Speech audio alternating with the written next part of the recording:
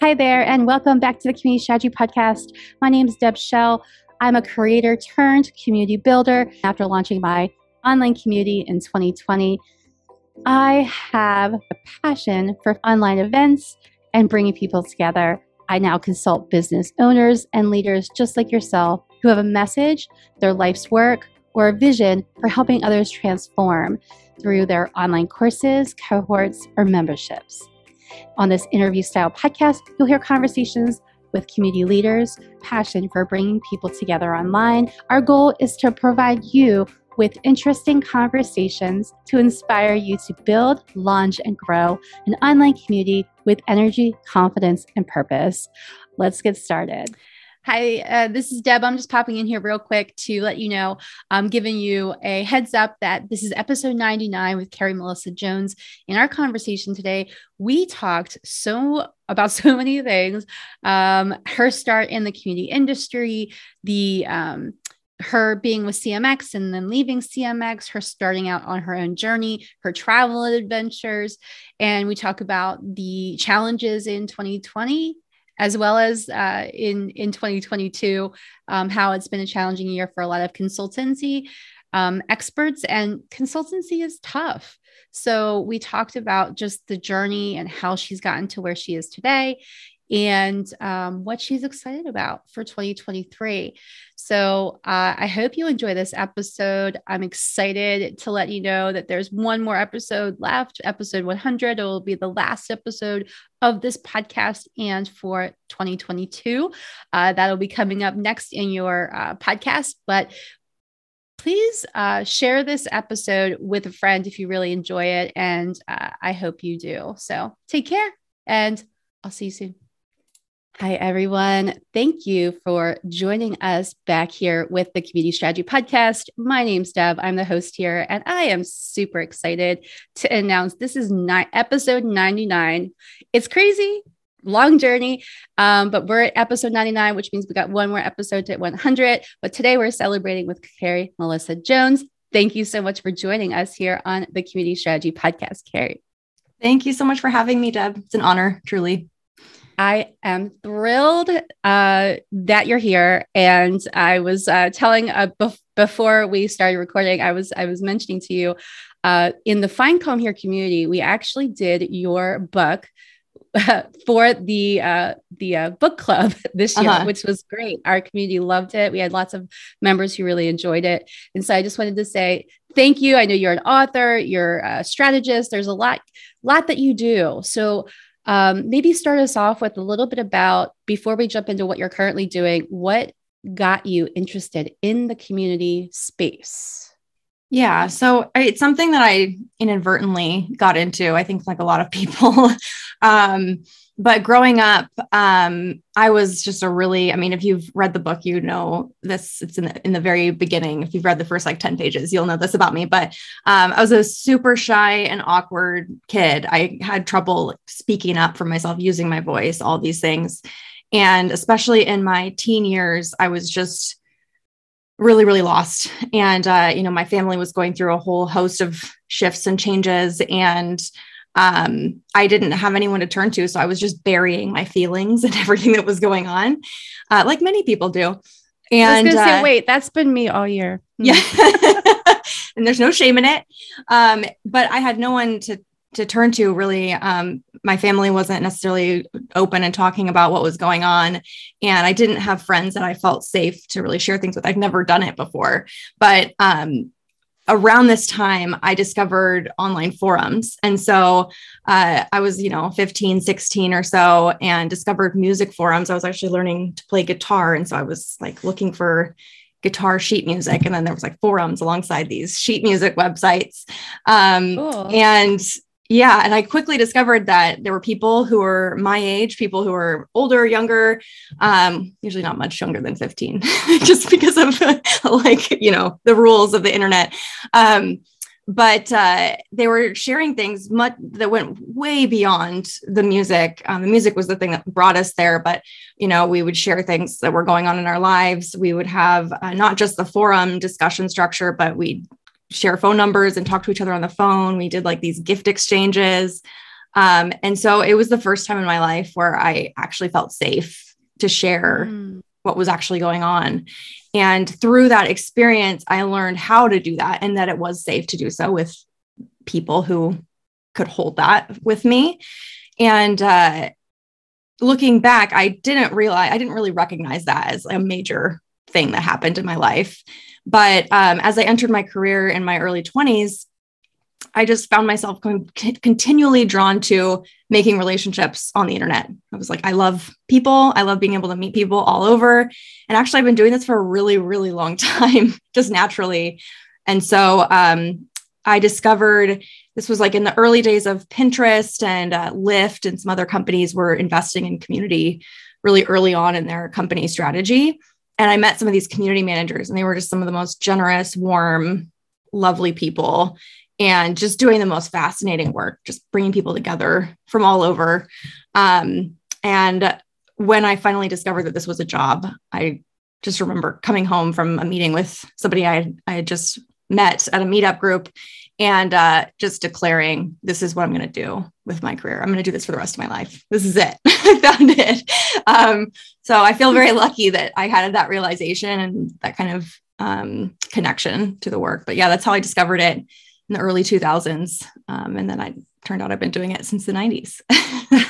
That's so interesting. I can relate to so many things like that sense shared of having a safe space. I think that's sometimes hard, and it's challenging for a lot of reasons. Like in person, sometimes you just don't have that family or friend support like in your actual physical community. And so that's why the online community space can like transcend your experience to be able to connect to people and then who have shared values or interests. And I love the journey and the experience there. Yeah, I could so relate to that with just my community experience and loving the experience of just connecting with others and seeming like that we're not so different after all kind of thing. Like I started, especially in the last couple of years, for me, I'm newer to the global space. And so I've really built relationships globally in the last couple of years, which I never would have thought about traveling to like, these different countries. And now I'm like, cool. I have like, if I decide to go someday, I know people. Like, I know. It's unbelievable. I mean, I think about like my ancestors and what they would think about that. Like, just wait, what? You have like friends all over India? You're gonna like travel. That's one of my travel plans is to go all over India and visit people I know. Oh, yay! So exciting. Yeah, how fun. That's actually a misconception that a lot of people have, is that connecting online can't be as deep or as quote unquote good as in person. And it's just not true. In fact, there's a lot of research that indicates that some people, depending on their personality types, communication apprehension, backgrounds, they actually feel safer sharing online. And sometimes for good, sometimes for bad, right? There's over disclosure and people becoming radicalized in spaces. But in fact, for many people, it feels safer and is easier to connect with people without the face-to-face, many micro expressions, all this stuff. They can take their time, all that. And in many cases, it actually can connect people more deeply than in person. That's so interesting that you brought that point up. So tell us about, so you decided, you announced you met some amazing online community managers, you got into this space. What happened next in the journey for you? So I worked for, I thought I was going to be a book editor. That's what I thought I was going to do. I was going to move to New York. I was going to edit fiction books. But I graduated college in the recession of 2008, 2009, 10, however long that lasted. Can't even remember now. And there were no jobs in book publishing. It's still a very competitive field. And I had interned for a couple of different like literary agents and found that it just wasn't the thing for me. And so I traveled, I lived in New Zealand for a year and just took some time and kind of figured out like, what am I doing with my life? And came back. I actually worked in textbook publishing for a little while because that was where the jobs were at the time. And then found out that I was in California and there was a bunch of tech companies that were disrupting textbook publishing, disrupting education, lots of disruption happening. And I went and worked for one of them at it was called Chegg. It is called Chegg. It still exists. I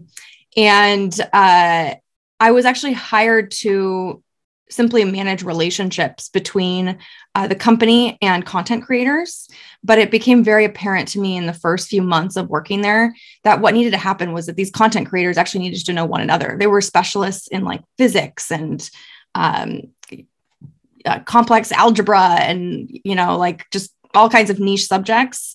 And, some of them had like previously worked for Disney or like worked for NASA, and they were fascinating people. And so I was like, I shouldn't be the only one that gets to know all these great people. They should know each other. The company should know them.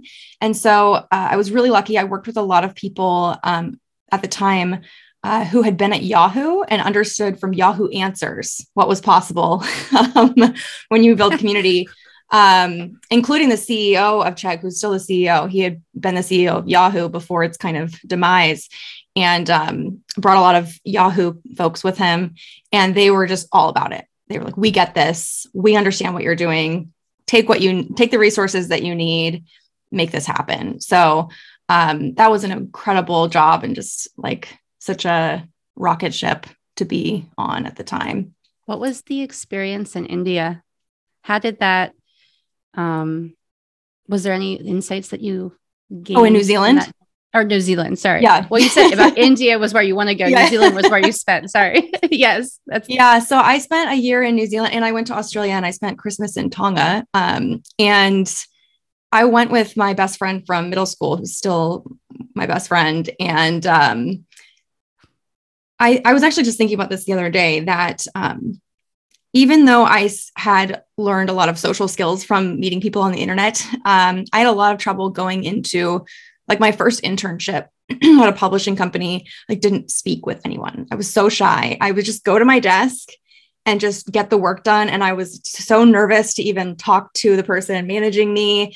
And I was like, I'm miserable. I don't know how I'm going to navigate the working world. Then that internship ended and I went to New Zealand, and I was thrown into a place that I didn't understand and that was culturally very different, and lived in hostels a lot of the time, and lived on farms with like families. Actually, we did woofing, which is where you like go around and you farm for a little while, and they put you up in their home and feed you and all that stuff. And you work a little bit every day. And you just have to talk to people. Like, you have to navigate the situation. And another thing is we hitchhiked the entire time, which I did not anticipate we were going to do. And that's like, if you want to really quickly, at the time we were like, are we really going to do this? We didn't tell our parents until we got home from the trip alive. We said, yeah, we rented a car. We can totally afford that. No, we had no money. But it was the scariest thing ever. And I realized, oh, wow, talking to people is actually really, really interesting. And I can talk to anybody. You can talk to anybody about anything. And if they don't want to talk, then you learn that pretty quickly too. And that's fine too. But it just opened that up for me. And so I came home and I was like a lot more extroverted than when I left, a lot more extroverted. It even surprises me now thinking about it. So it's so interesting because I went to school in 1999 is when I went to college for photography. And then I wanted to become a photojournalist because I had been inspired by Martha Ryle, who is a photojournalist that used to work at the Pittsburgh Post-Gazette. And her work was just so inspiring to me. I'm like, this is what I want to do with my life. Mm-hmm. And then technology happened. And I went to school and got my bachelor's degree in photojournalism. And I was like, great, I can be a journalist now. And there's like no jobs, and the jobs that there are, there's like no money. But I did it anyway. But the biggest thing I learned when I got a full-time reporting gig, and I was doing that in 2009 is actually when I finally landed. Like, it took me that long to like get a full-time job. But then when I landed that, I worked in newspapers from 2009 to 2012. And it was such, like you're talking about, like my editor was like, go talk to people. Like, if you didn't ask the questions, you're going to have to go back and ask the questions. So you better ask them the first time. Yeah. Mm-hmm. And you get a really quick crash course in like how to talk to people and get out of your shell, which I really was still kind of, even though I had graduated from college and I was in my late 20s at that point, I was still kind of in my shell. And so that job, people say, oh, you're outgoing. I'm like, I didn't used to be. No, not at all. I was like the one that wanted to hide behind everybody else. And so I love the story because so many community builders are like, I'm not extroverted or I struggle with this. And I think it's just a practice and it's just like pushing yourself in that discomfort zone, you know, not all the time, but just at certain points. Because then you just discover like people are amazing. And yes, there's challenging people or challenging conversations. There's like not nice people in the world, but there's also people who are really have the view that they do want to share their experiences with you as well as are interested in hearing about you. So I think that is a really great insight to share. And the challenge around just working and as in your working life, but the way you described it is just interesting because I feel like we're finally getting to a place now where people are shifting that conversation of instead of how do I fit in their box, it's like, there is no box and I'm a person, a human being, and I have this one life and I want to use it in a meaningful, intentional way. And how do I do that and make a living and you know? And I think that I love that about what you said, that you really connected to the meaning and the purpose in the beginning, what you said. And then that's what kind of guided you. Yeah. And I think, you know, your story too, I'm reflecting that. I think it's really important because I hear the same thing a lot of community managers say, I'm not extroverted. I'm very introverted. I'm very shy. And I think it's so important that we do not over-identify with any personality characteristic that we think we have. We're very flexible, changeable. Our brains are constantly learning new things. You might think you're introverted today, and maybe that is like your energy, like where you get your energy from. That hasn't changed for me. I'm still very much like I like to be alone, but so much can change if you put yourself in new situations, and it's scary. There's no doubt about that, but it absolutely pays off. But the scary things is where change happens. And transformation. I became a river rafting guide in 20. What have you not done? This is exactly it, right? What is Deb not done? Let's ask her. But I became a river rafting guide because I fell out of a kayak and before I became a guide and I didn't know what I was doing. And I was with somebody who didn't help, like wasn't the greatest. And that lesson, like that I felt like I almost died, which I didn't, but it was very scary at the time to be in the middle of a gigantic river and not have a boat and trying to figure things out. But like that experience of scaring me could have pushed me in a direction of I'm never going to get in a kayak again. Or what it did was it said, no, I actually want to learn. And so I took a workshop over a weekend to learn how to kayak. And the guys were like, hey, do you want to like be a guide? Because they were like, they need volunteers. Yeah. I was like, I don't know. So I like started training for 6 weeks. This is in 2019. That's what it was, 2019. And I became a guide over 6 weeks. I journaled the whole thing with like a GoPro. Like I had a GoPro on it, but I was terrified every time I got in that water, terrified, thinking I was going to die, thinking like, oh my gosh, this is embarrassing if I like fall out and I can't, and which happened. Like I fell out of my kayak and like, I had a hard time getting back in, and somebody in a boat, one of the guests that was in a boat was like floating by. I was like, you should just get back in your kayak. I'm like, that's probably a good idea. I'm the instructor here. Okay. So, but just to say that like things are scary. So I think that's so helpful for what I've learned is that the scary things every day, doing a little something scary or trying every once in a while to do something that pushes the boundaries of what you're used to really makes a change long-term. Yeah. For sure. Yeah. Absolutely. So, okay. So we got, what do we got next? So I know we got to talk about CMX. but I don't know where that is in the journey. So I want to make sure we keep on track. I can give you the full context at a very high level to keep the story short. So I was at Chegg.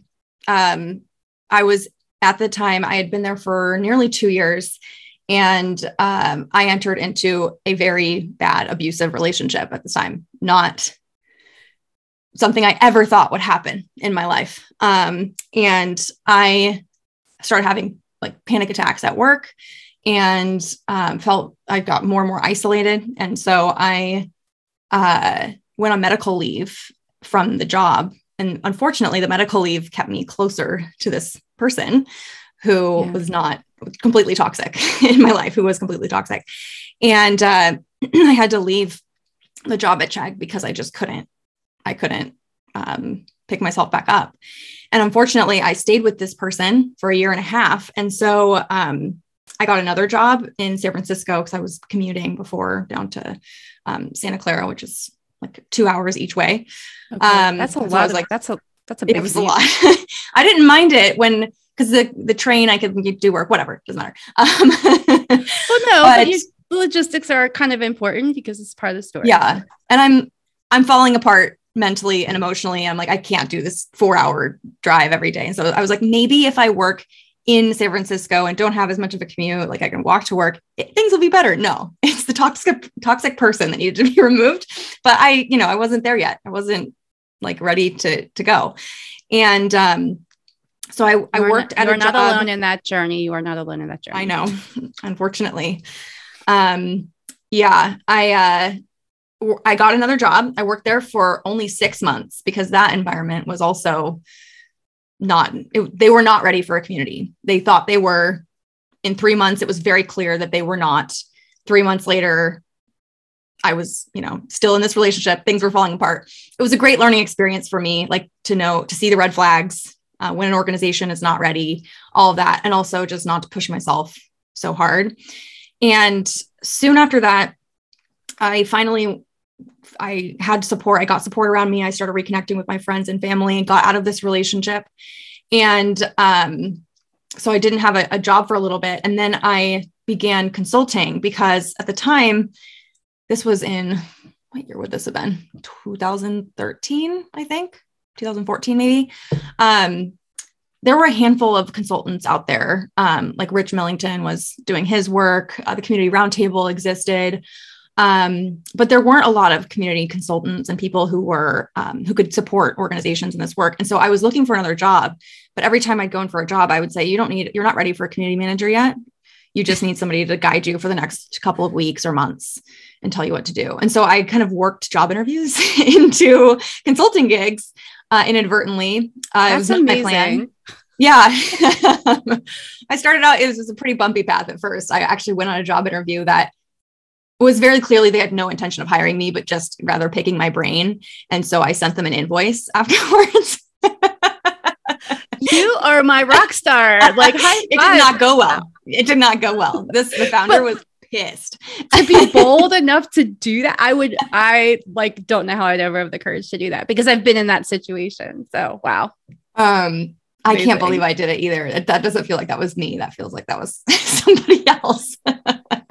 But I think that was maybe my intro to like most. Can I swear on this podcast? You can do whatever you like. Most people are full of shit, and they will like. Well, let's not say that. I don't believe that. Some people are full of shit, and you can usually feel it. And when that happens, you need to use your voice, stand up for yourself, and really just stand in your power for that. And I spent 2 hours talking to them, and their team was just taking furious notes the whole time. And so I was like, those notes are worth tens of thousands, if not hundreds of thousands of dollars, because I just saved you like years of trial and error. And you were not thinking about hiring me. So anyway, I was like, did that. And then I was like, next time I do that, I'm going to get consent first before I send the invoice. Send the invoice. I don't recommend anybody doing that.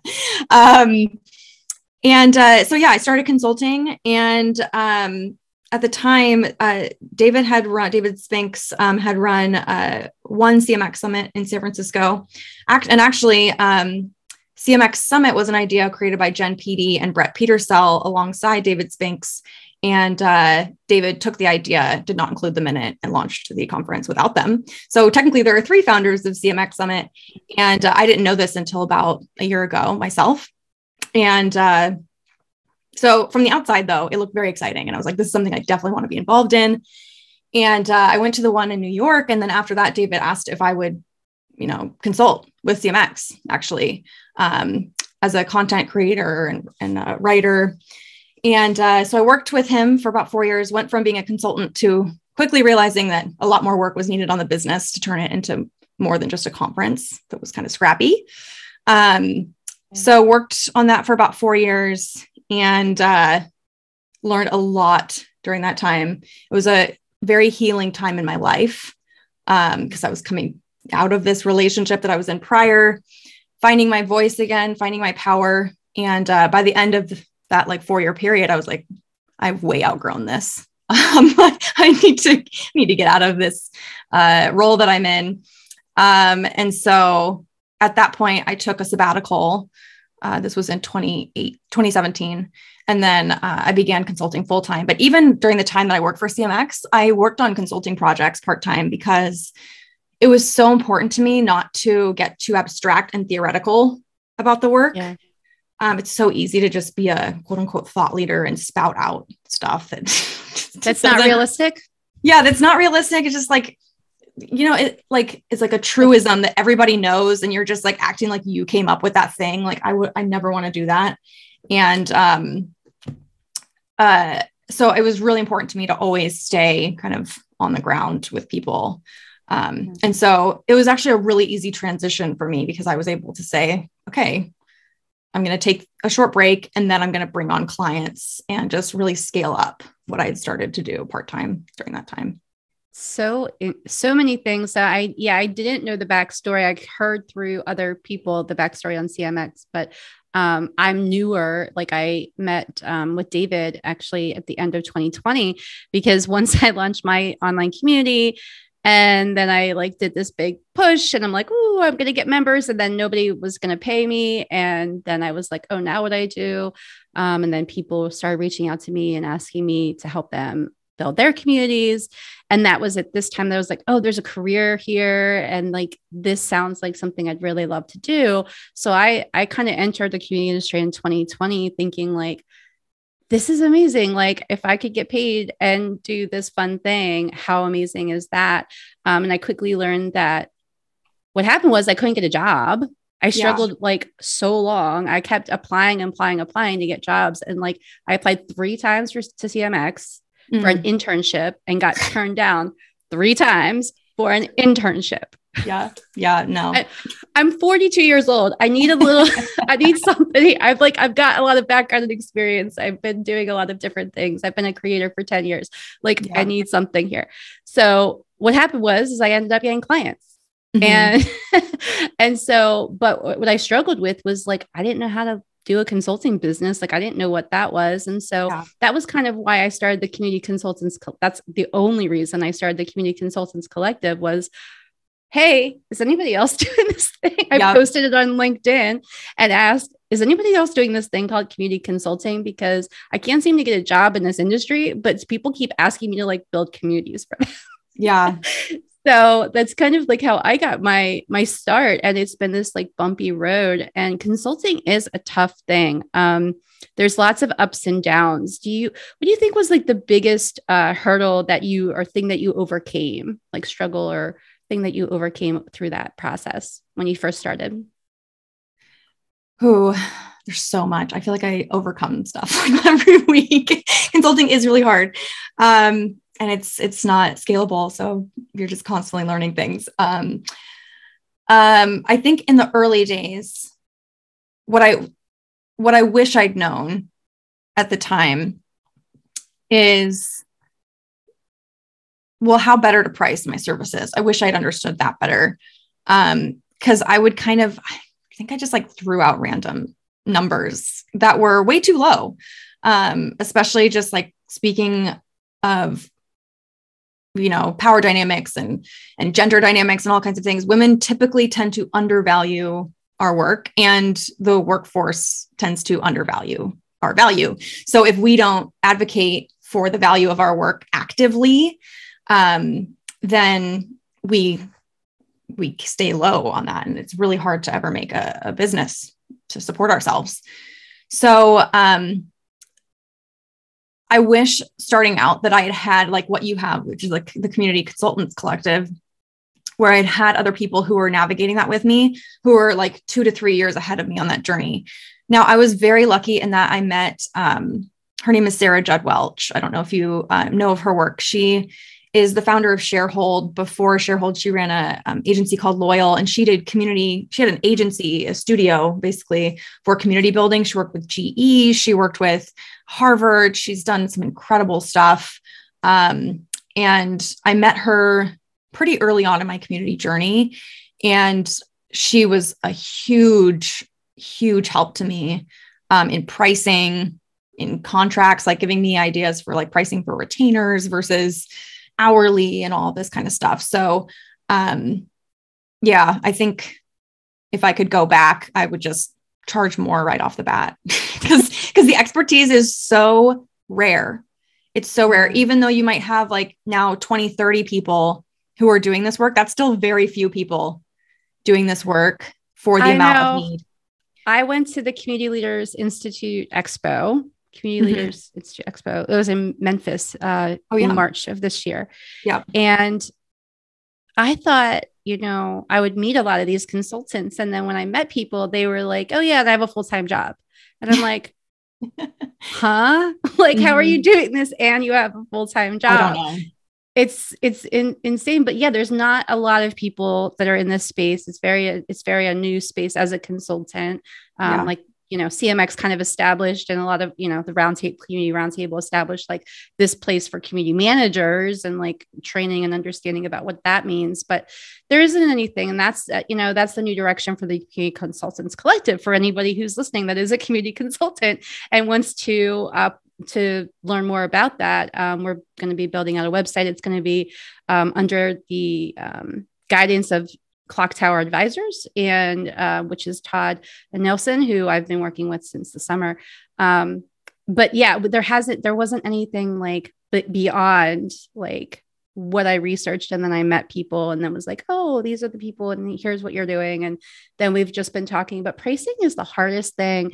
And I think you're so right. As a woman, we just are so challenged with that in life, like in our careers, as like when we're working for others in an organization.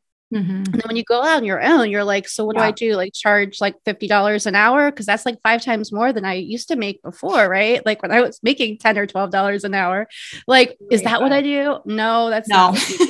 Don't do that. Don't do that, everybody. But what I learned is I learned quickly by consulting with others that I personally don't want to trade time for money. Yeah. I recognize, like you just said, there's so much experience from like doing the things of building. And I've built over 50 communities now.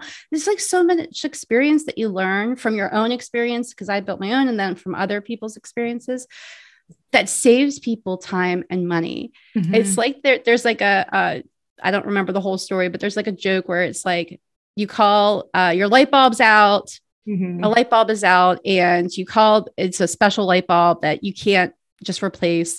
And you call the company, and they send a guy, and the guy comes out, replaces this light bulb, and then gives you this bill. And it's like, it's $999.99 or something. And it's like, you're like, what is all you did was take 3 seconds to change a light bulb.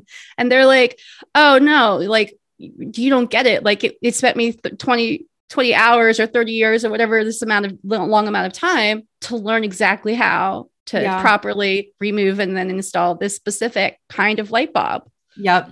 Yeah. So the advice you're giving in a 1 hour call, that's the $999 and like the $1 for like maybe the light bulb or something. But really it's the knowledge that you gain over that lifetime of experience. Yep. Yeah, absolutely. I don't charge hourly for anything anymore. And I everyone's business is different. So you have to think about that differently. I do know consultants that do, and it makes sense for them. Right. Helps them manage their time better and things like that. But yeah, I price things by value instead of by time. So I think about how much money is this going to make this company? Well, okay, I'm going to charge $50,000 for this. Great. We're done.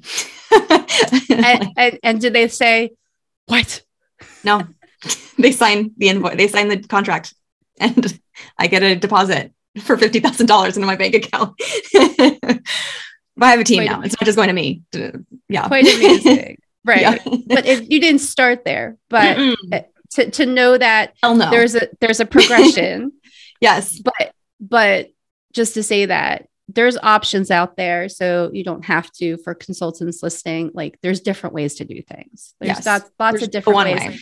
And it's just a really good note to say what's right for you. Like what's right for me isn't necessarily going to be what's right for you or whoever. Like it's just really dependent on what's right for you. And that takes a little bit of time to really identify and learn about how do I really like working and who do I really want to work with? And then, like you were talking earlier about saying no when it's just the red flags are popping up.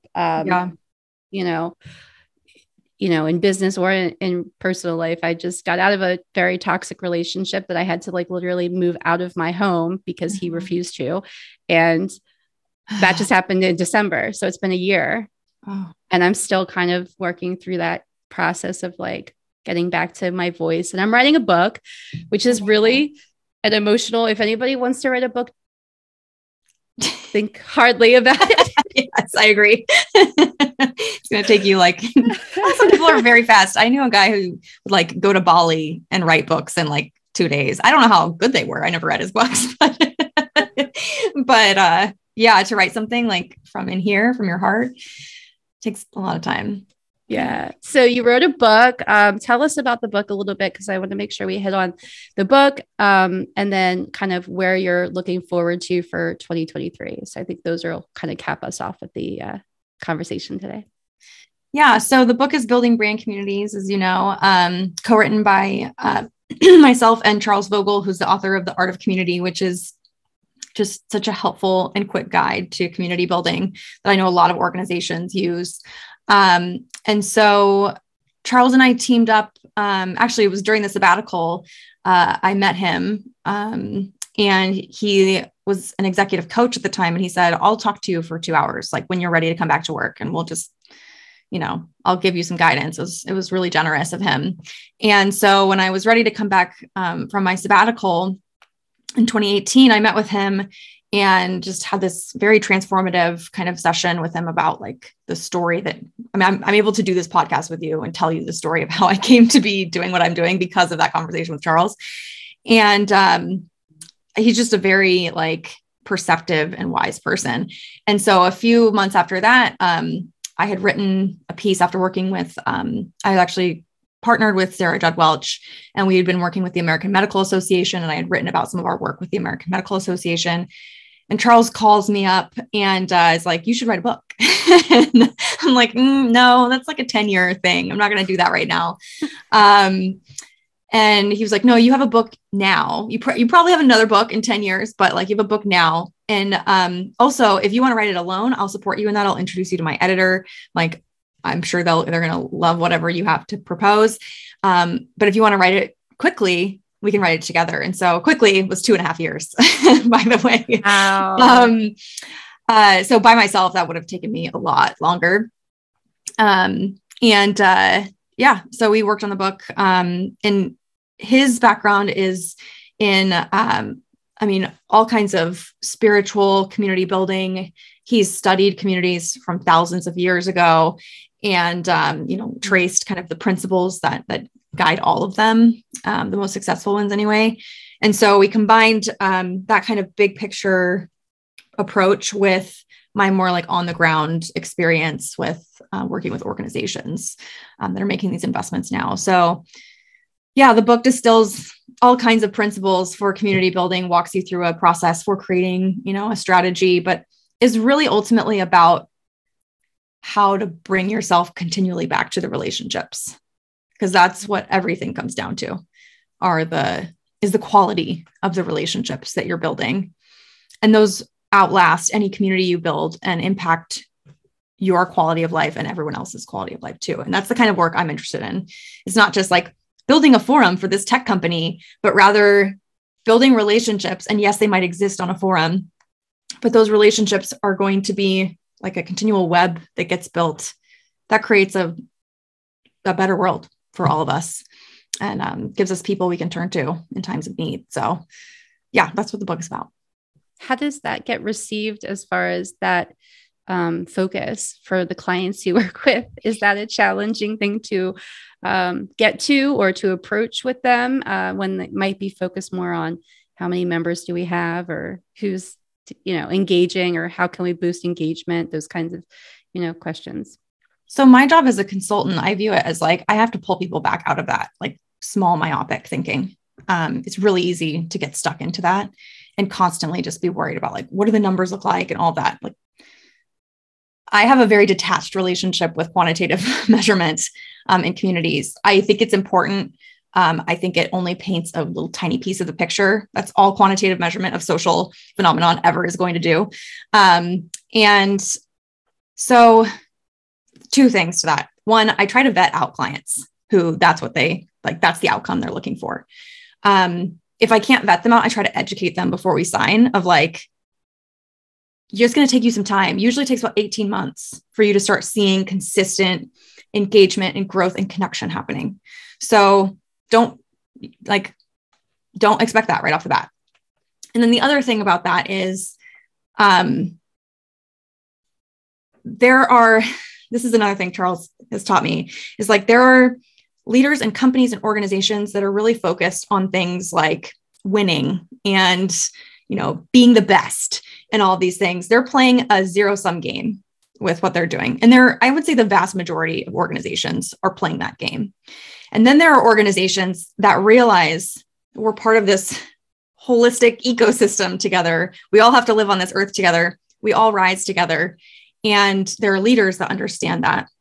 And so those are the type of people that I try to work with, because playing that zero-sum game, we're never going to win at it. I have no desire to win at it. So I'm also not your consultant if that's what you're looking for. But if we're trying to create good in the world and ripple effects, and a lot of that can't be measured, then you also have to find unique leaders and projects that people are investing in that they understand that's the game we're playing. We're not playing to win. We're playing so that everybody can benefit. So powerful. So powerful because I just had a call on Monday with a client who booked a strategy session. He just wanted to know, how do I get to $60,000 a year with this membership community that I want to build? That was where we started the conversation. I'm like, well, you're going to have a hard reality right now. Yeah. I don't sugarcoat things for people on my calls, on my discovery strategy calls, because that's not going to help them. I tell them what's going to be helpful and meaningful. And it's about building relationships and getting two people to connect with each other in a meaningful and intentional way that's purposeful, that makes sense for them, sparking that kind of collaboration, and then just being grateful that you can have that experience. Yes. I guess. Well, here's the thing about that. It's like, that's a question you can ask is how am I going to make $60,000 from this membership program that I'm running? That's a question you can ask. I think there's a better question that you can be asking, which is more like, how do I create a business that I love showing up for and that sustains me, which can be answered in a multitude of ways. And then if the business that you really want to build is this membership community, is a community generally, then do that and figure out where you're going to start pricing wise. Start low, raise up over time. You never want to drop prices. That's not a good look. And what I found even in my own business is that the way you think you're going to make $60,000 when you're at day one is not the way you're going to make $60,000 3 years from now. The business model is going to shift. you might still have a membership community, but I have a feeling you're going to go into sponsorships and content creation, and you're going to end up getting, paid to consult and to give keynote talks. So asking right off the bat, how am I going to make $60,000 from this business, is a question that it feels, when I hear it, I'm like, I feel trapped. I feel really trapped by that question. Versus like, how about we stay open and love the process? I don't know if you saw I forget what the movie is called, but it was a David Bowie documentary, like all in his own voice. And it was too long, but it was really incredible and beautiful. And one of the things that he said in that movie is like, if the process of creating art, and we can define art really broadly, but the process of creating art should not be a miserable process. This is not an exact quote, but if you're not enjoying that process as you go, then the art is no good. Like, it's going to be bad art. And it can still be bad art if you're enjoying the process, but at least you enjoy the process. And any art that's worth creating is art that was created through a process of joy and openness. And yeah, so I think the same is true of community and business building. That lesson that you just shared took me 10 years of doing my photography business. I'm still working on it myself. To learn, because I started my photography business and creating artwork for others, and didn't enjoy it. It wasn't bringing me joy. And then when I let go of the business and I just said, I'm just going to take photos when I travel and post them on my blog, that's what I enjoyed. And it didn't mean I made a lot of money. I eventually got commercial projects that I didn't expect my artwork's up in a convention center at a hotel here and in 100 or 225 rooms and stuff. But that's, didn't know that, that was the path. So like, I love the recognition of the way you think you're going to make money as a business owner. It shows up so differently than what actually happens. And and nobody can give you the right answer to that. Like, you have to have that experience. And I think that's just a matter of giving yourself some grace and patience, and, maybe doing the side hustle thing, or, figuring out how other things are going to pan out for you financially, so that you can find this like balance and be able to experience the joy and then, hopefully be able to experience something more positive with a business going forward. But future.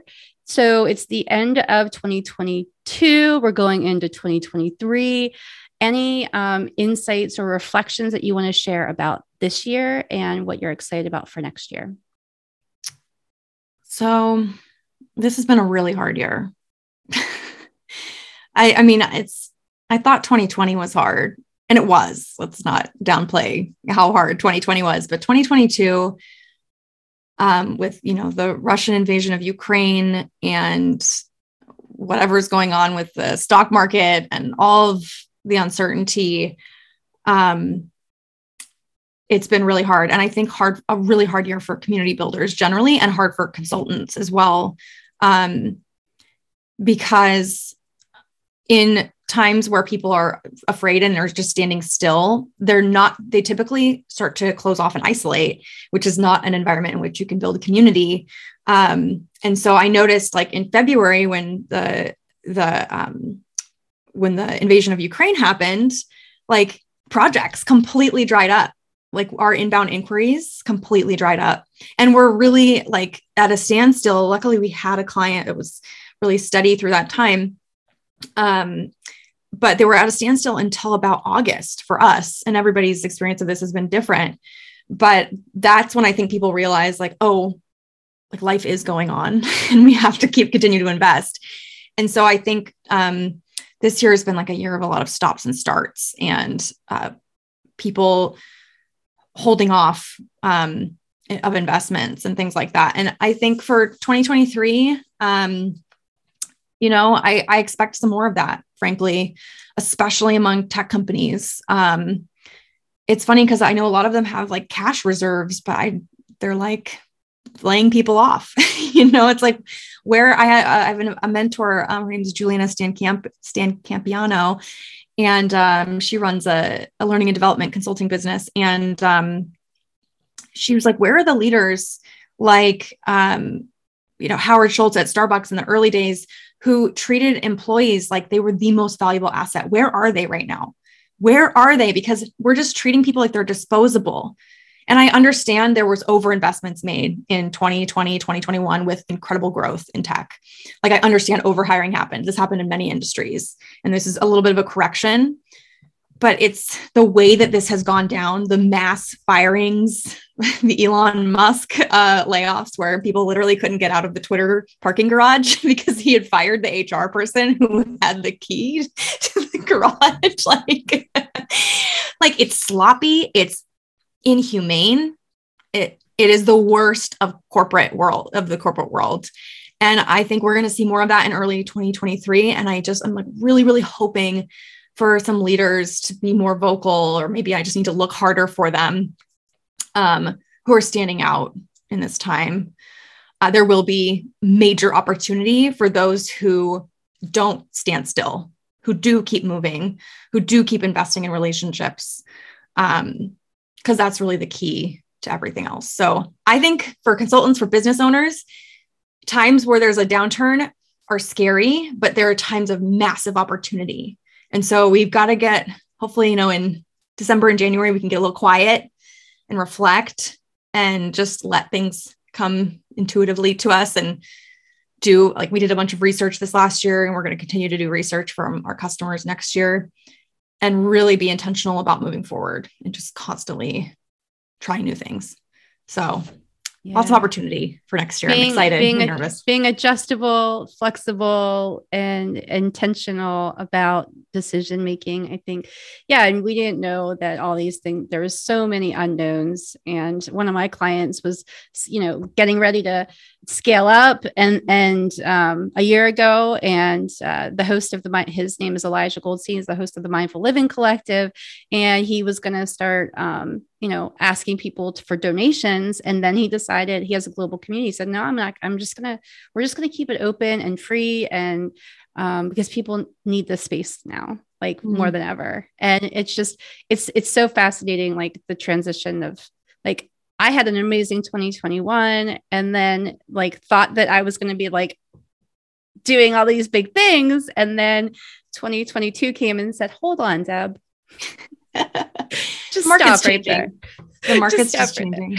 So it's fascinating. And one of the things that I'm excited about with my partnership with Todd and the Clock Tower Advisors is that he's working on talent-led with collaboration with Ilker, who he and Todd met at the Community Consultant Collective. And then through that meeting, now have decided to start building a new offer that's going to be supporting talent-led communities in 2023, which is direly in need. Yeah. The talent space is just there's a lot of work there. Yeah.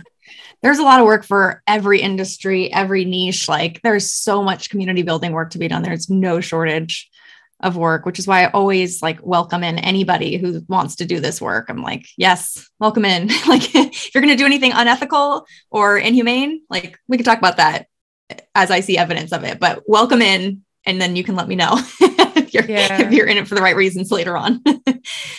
Yeah. Well, thank you so much for giving us so much insights of your expertise, and your experiences are just very insightful. So I really thank you for sharing today on the podcast. Thank you so much for having me, and happy 99. Yeah, celebrating 99 episodes. So the episode previous to this one was with the CEO of Meetup, David Siegel. And I'm not going to announce the other one because I'm really excited about that. But this episode will be coming this coming Sunday. And then we'll celebrate our 100th episode on the last Sunday of 2022. And for everyone who's listening, if you found this valuable, please share this with a friend, a colleague. If you're a community builder and you're just looking for some support, please reach out to either I or Carrie, because like she said, we always want to help other community builders and encourage them to continue building community online. Until the next time, I hope you're finding calm in this day, evening, moment, afternoon. Today it's Friday at 12 Eastern for me. Find calm until the next time and take care. Bye. Hi, everybody. This is Deb Shell, and I am going to give you an update on the crowdfunding campaign that I've been working on for the last few months for the book that I'm writing currently, the Creator to Community Builder book. So this project has been quite an adventure. The project started over the end of the summertime, and so we decided to kick off the crowdfunding campaign. And when I say we, I actually mean me. So I have one person, Susie, who, thank you so much, Susie, has helped me with the content for the crowdfunding page. And we kicked that off in September. And then I was going to end it after 2 months, but decided to continue raising money to the end of the year. So currently, thank you so many people, because we have gotten a little bit more momentum in the last 2 weeks, and we've raised almost $3,000 to date. So, and I'm happy to announce that I just signed the contract this week for the book designer. And my mission for the next 2 weeks, for the last few weeks of the year of 2022, is going to be writing this book.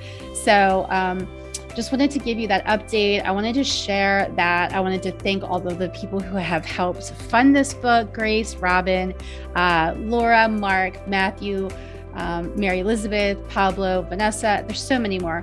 Thank you so much for supporting me with this book. And if you are listening to this episode and you're wanting to support, there's a few different options on how you can do that best. And what I'll say is, if you're on the podcast player and if you go to the show notes, you're going to see a link. Would love it if you just said support this show and went over and bought me a cup of coffee. That would be great. If you can't do that, no worries. Like, just if at the end of the day, if you could share this episode with somebody, that would be amazing. But I just wanted to let you know, I did sign a contract with the book designer. So this thing is happening. And thank you for everybody who supported me, as well as updating you that I'm planning to have the manuscript written by the end of the year, so that we can start having Susie, who's going to be the editor. And also I have another person who's here locally in Pennsylvania who's going to be doing some proofreading as well. So I've got some support there for the Creators to Community Builder book. It's actually going to be, just to be real crystal clear with you, I'm going to be sharing a lot about my journey as a creator, which is something that I did not know I was going to be doing when I decided I was going to write a book a couple months back. I thought it was just going to be this practical workbook. And then I started writing a book and realized, oh, wow, there's a lot of stories that I have here to share about community building. So, and creating and being a creator. So just keep on the lookout for updates on this crowdfunding campaign. And as we get into the pre-launch in 2023 of this new book, Creator to Community Builder, thank you again, so many of you who have supported this and this podcast. And as I mentioned in the episode here, I am going to be ending the Community Strategy podcast so that I can focus on writing and making this amazing book happen for you and hopefully many of your community building friends. So that is the update for today. And I can't wait for you to listen to the next episode, which is episode 100. I'm not going to share who it is, but it's different than who you might think. So thanks again so much. Take care and see you soon.